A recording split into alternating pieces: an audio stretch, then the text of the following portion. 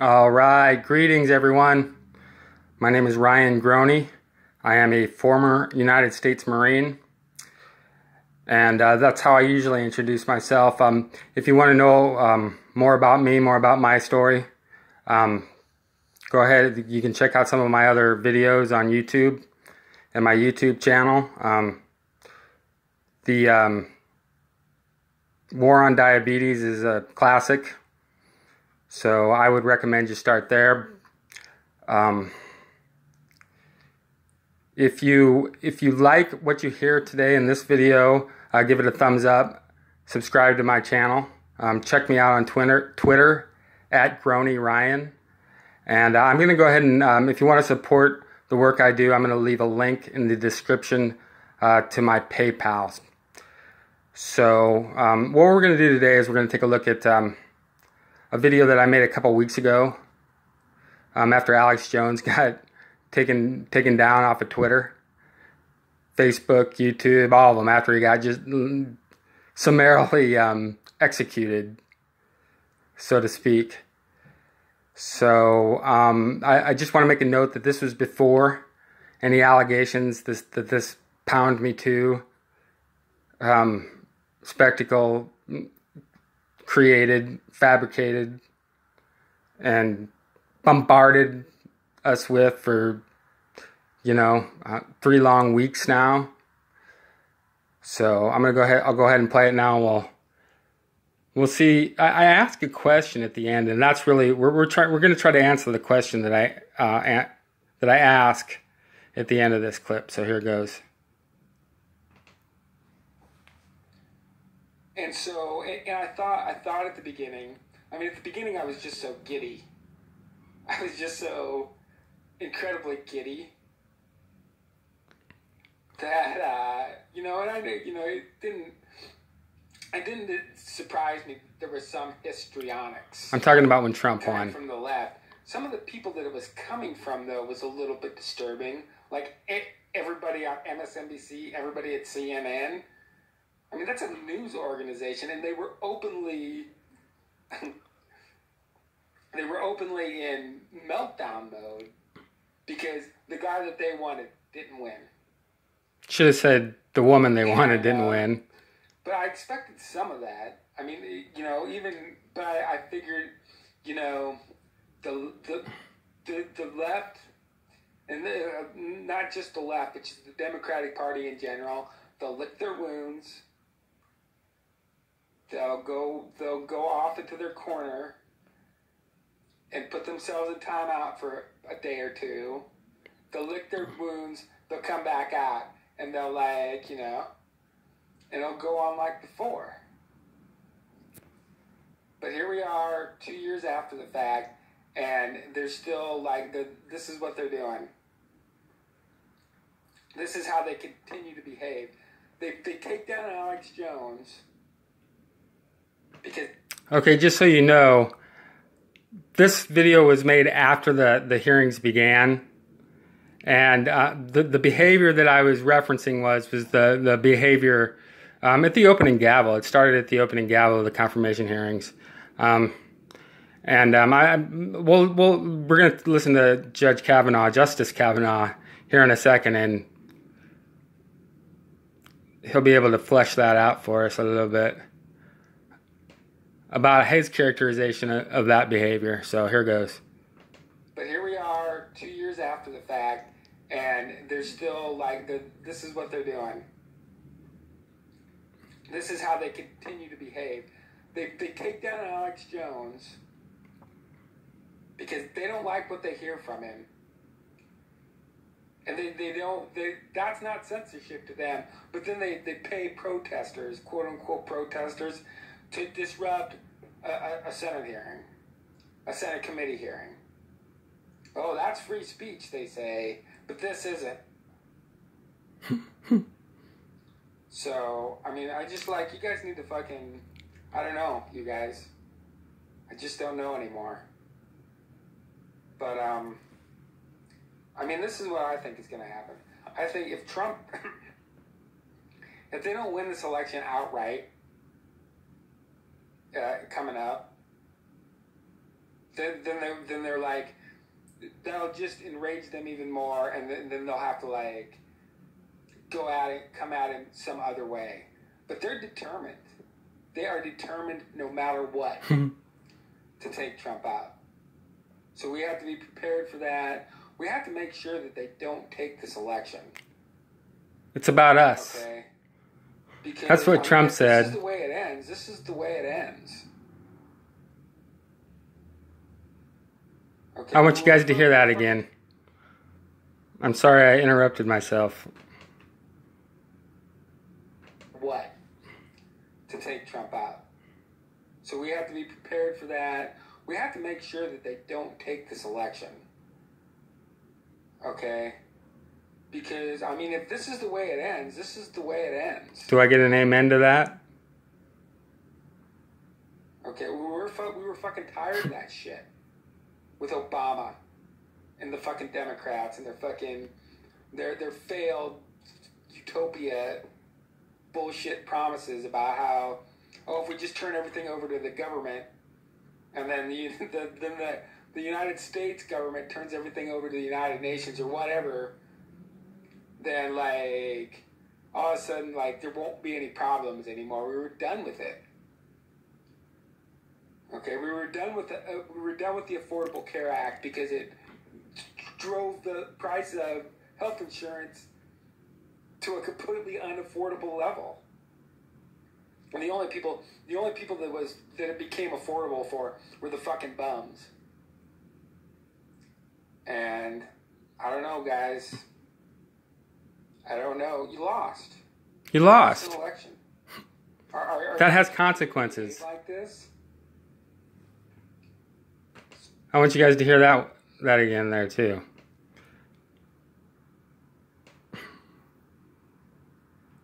And I don't know, guys.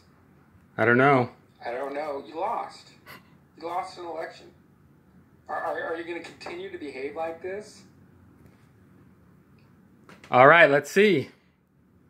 This is Judge Kavanaugh. Justice Kavanaugh.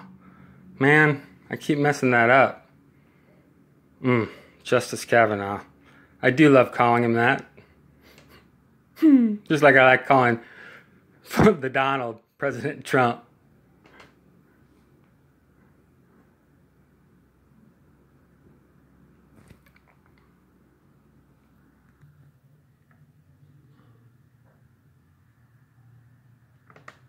Mr. Chairman, Ranking Member Feinstein, members of the committee, thank you for allowing me to make my statement. You're welcome.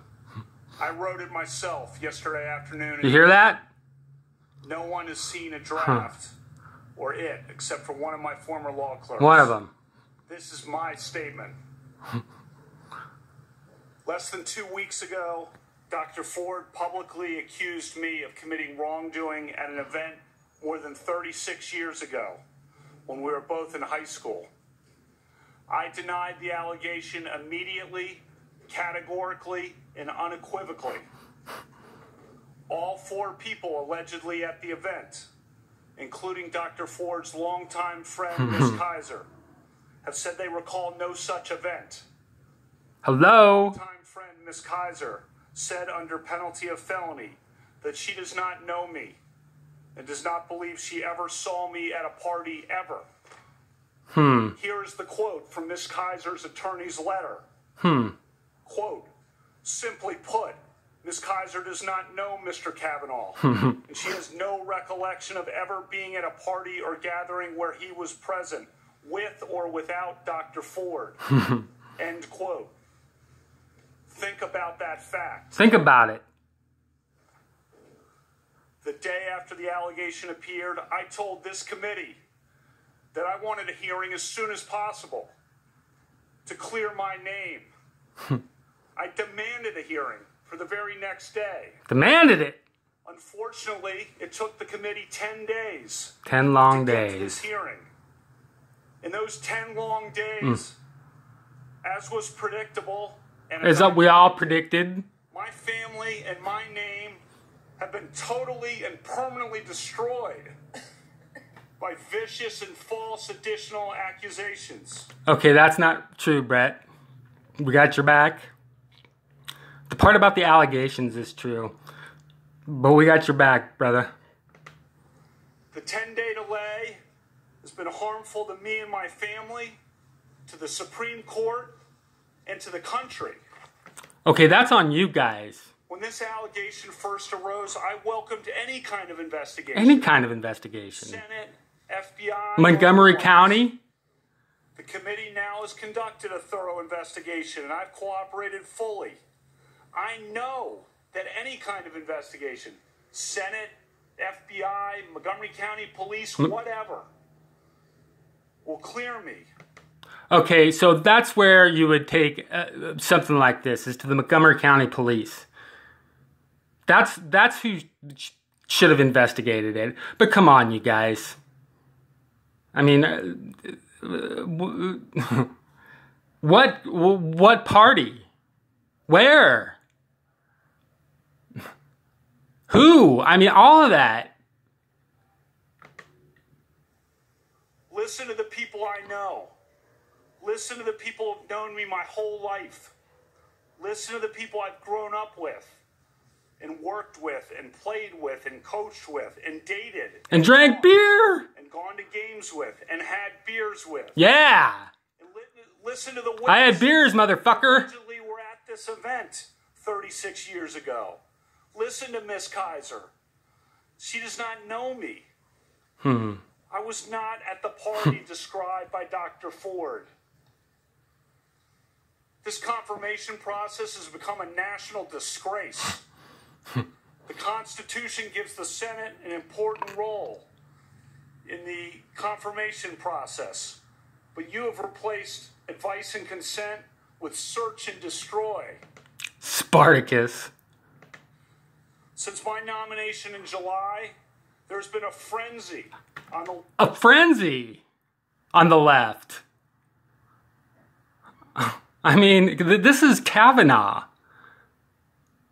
saying this. This isn't Alex Jones. It's not Ryan Droney. It's not even Donald Trump. This is Justice Kavanaugh. Left to come up with something, anything, to block my confirmation. Shortly after I was nominated, the Democratic Senate leader said he would, quote, oppose me with everything he's got. A Democratic senator on this committee publicly referred to me as evil. Evil. The hell? Think about that word. And said that those who supported me were, quote, complicit in evil. That's us, you guys. A Democratic senator on this committee said, quote, Judge Kavanaugh is your worst nightmare. A former head of the Democratic National Committee said, quote, Judge Kavanaugh will threaten the lives of millions of Americans for decades to come. For decades.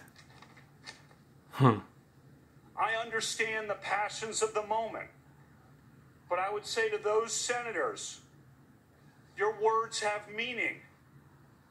Millions of Americans listened carefully to you. Given comments like those, is it any surprise that people have been willing to do anything?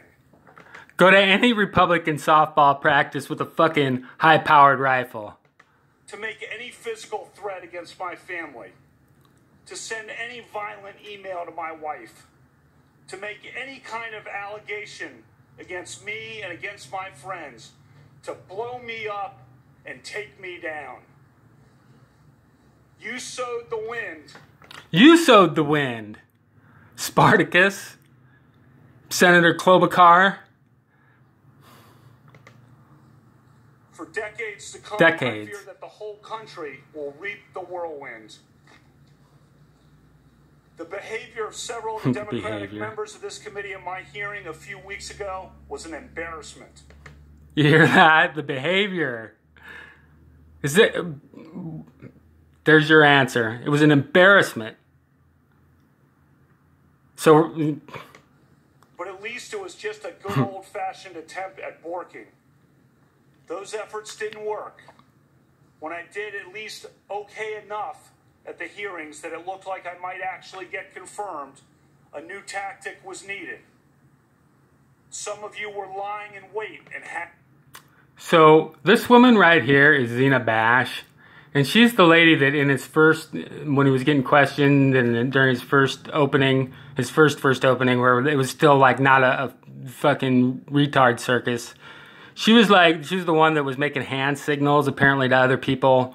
And that's the one, and they saw her making hand signals back there, and they were all like, oh yeah, she's a Nazi. Those are Nazi hand signals. And she was making okay signs. So, but the one thing that I wanted to point out about Zena is, if you watch this, I mean, she looks sad. Okay? This is sad for her. This hurts her. Okay, and that's not his wife. A lot of people thought that was his wife, just because, I mean, what you're seeing from Kavanaugh, that's how a victim comes off. Angry. That's how victims come off. And the people that love them, or that work with them, that respect them, they're sad. We're sad about this.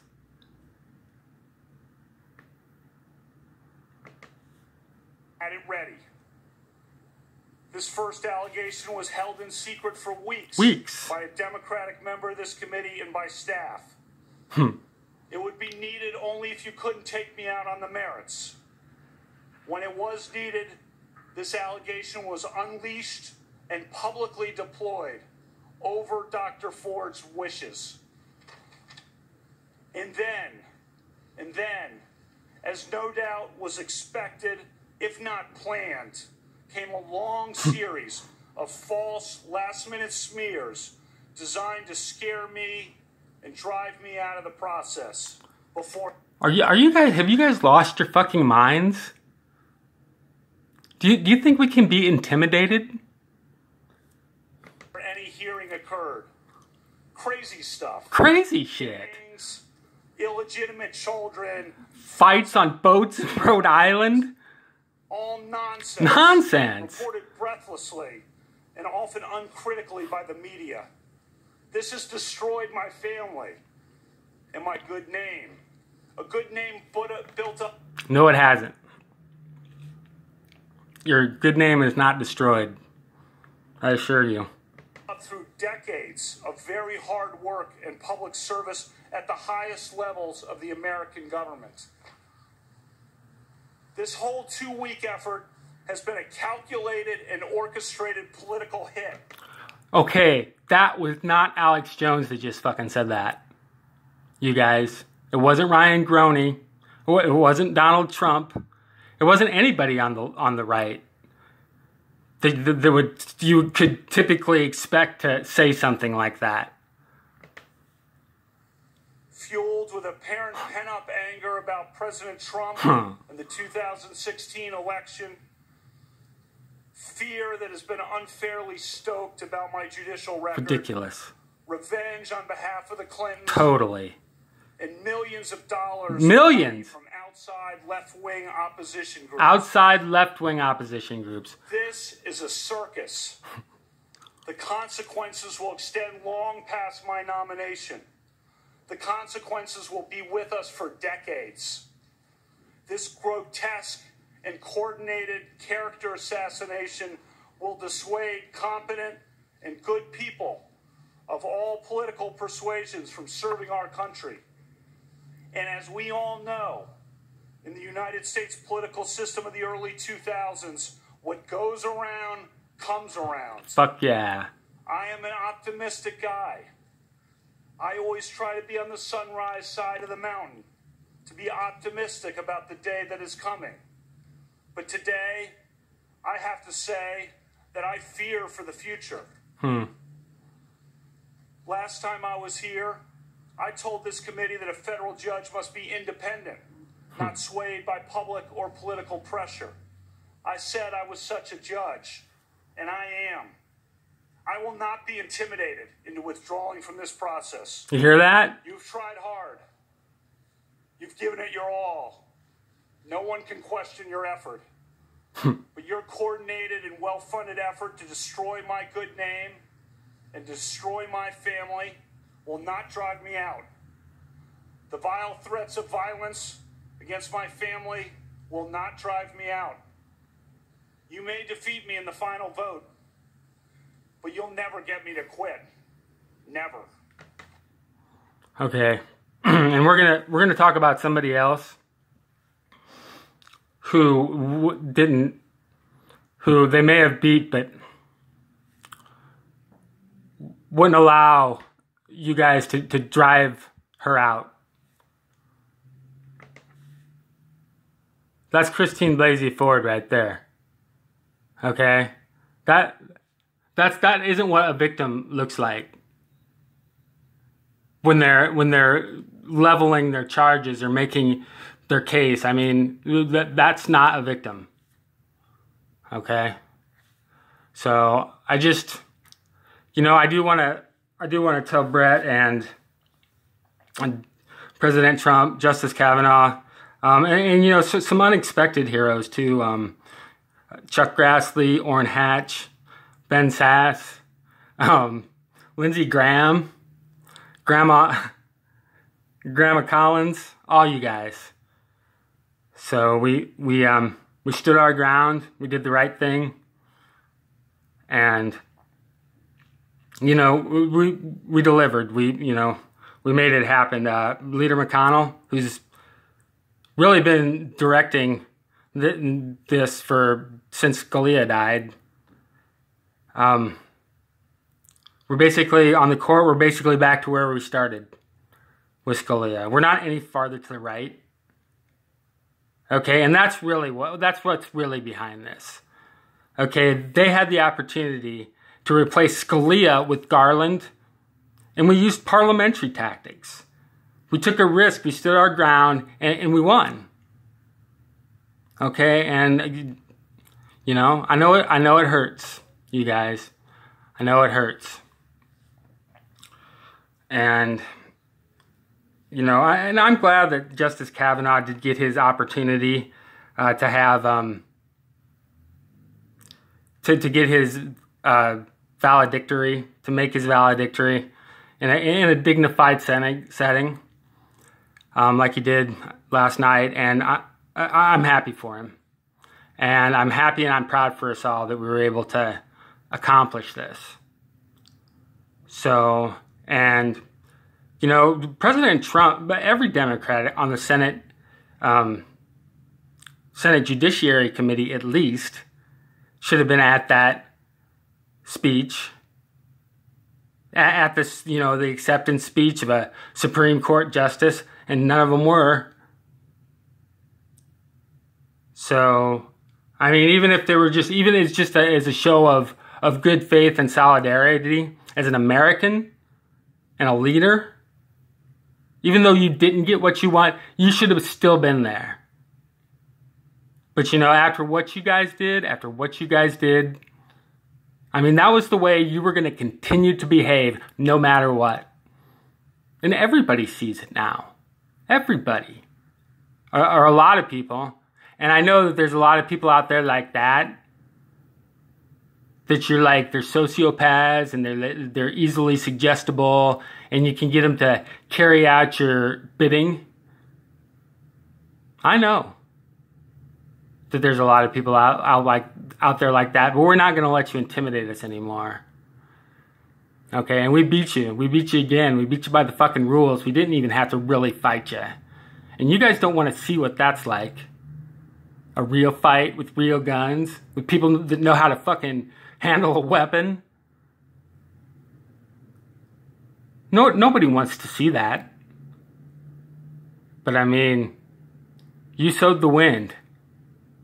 Now, for all my deplorables out there, like I say, I mean, it was really nice to see Republicans come together like that, and it was appropriate to take a moment to to bask in that a little bit, to have our valedictory, so to speak. And so, but now it's payback time. Now it's payback. my friends. And so, but we're going to pay it back by paying it forward. This isn't a victim right here. This is not a victim. Okay, Judge Kavanaugh was the victim in that scenario. But this is a sexual assault victim. This is a domestic abuse victim. So let's listen to her. This is Karen Monahan on CBS News, making her statement.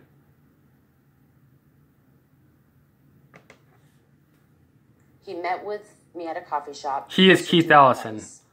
That evening before he ran for AG.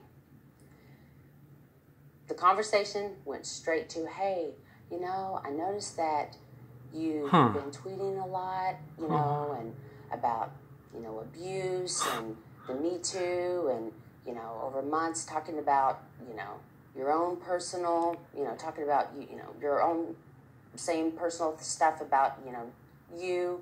And, you know, I'm just wondering, are you going to keep tweeting about this? He goes, I don't want to have to look over my shoulder all the time, wondering when you're going to tweet something and you know, say it's me. This is what Keith Ellison is saying to you. Yes. At this point in time, I'm grounded, and I know who I am. I have healed for 1.5 years. I looked straight at him. I said, I never ruined your career. I didn't choose to do the things you did. I didn't choose for you to drag me off the bed, call me a tell me you hate me. I didn't choose that. He didn't choose Why that. speak out now? She didn't. I followed my gut. The gut that I kept trying to push down for 1.5 years. She's pissed. That bitch ain't lying. No way. She ain't lying. I totally believe that. Now, is a statement like that a justification for an investigation? Absolutely. Something like that. We don't have as much as we want maybe yet, but that's like that's enough to warrant an investigation, I would think, on behalf of the Minneapolis police, because that's where this all apparently took place. So, I mean, that's not this. Oh my God. Have you seen what my GoFundMe account is up to? I thought that was supposed to be for legal bills, but they're working pro bono, so somebody else is paying those, I guess, now. So, and there's been no investigation. No meaningful investigation. So check this out. This is what they did up there. The Minneapolis police claim that they can't investigate because that would be a conflict of interest. So how is that? How could it be a conflict of interest with a public official? Oh, how could it be that? Does he control the Minneapolis police somehow? I mean, he's obviously capable of making veiled threats towards people, insinuations to the women that he beats and the people that he abuses and controls. And the fucking Minneapolis police can't do an investigation? Oh yeah, no. But the Democrat Farmer Labor Party can. They're like, we need an investigation. Everybody's saying, we need an investigation. And they're like, all right, the DFL will investigate. And so guess what they found? That's the state Democratic arm of the National Democratic Party. So guess what they found out? So guess what they did first? They hired a lawyer who is like a donor.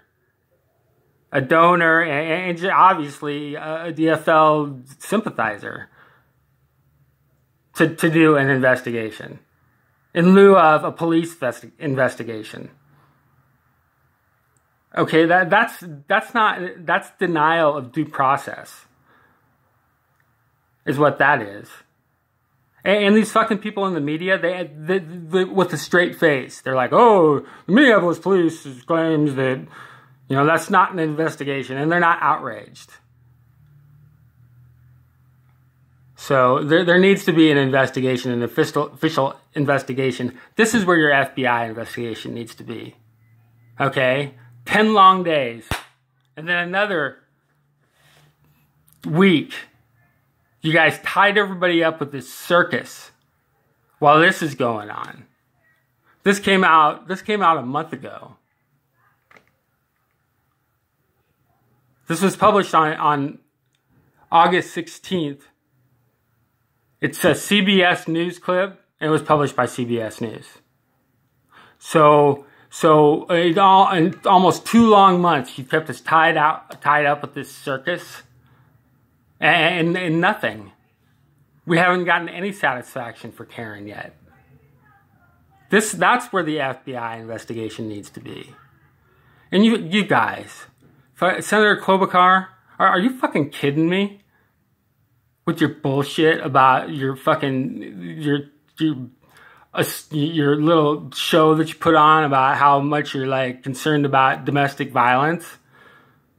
You know Keith Ellison. You probably know Karen Monahan, Senator. I mean, oh my gosh.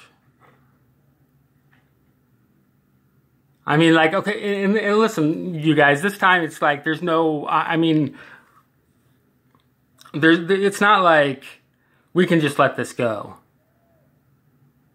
Okay, people have to like there's going to be some people that have to be put in timeout this time. And I know that Karen is like, that's not what she's trying to do. Okay, she bears no ill will towards Keith Ellison. That's what kind of a person she is, or Amy Klobuchar. And she's a DFL activist. Okay, she's sympathetic to their politics. But it doesn't matter because Keith Ellison is running for Attorney General. And he does women like this, people that are part of his political machine. And it gets worse than that. And that's where the FBI investigation needs to be. Not in like this clown shit. This Blasey Ford woman. Or Julie Swetnick. Ridiculous. Ridiculous and harmful. This is Keith's first victim. Her name is Amy Alexander. Okay? And he did Amy just like he's trying to do Karen. And Amy's been missing since November 20th, 2006. The last time she was seen was at a hearing that she had filed a restraining order against Ellison. Okay, now when women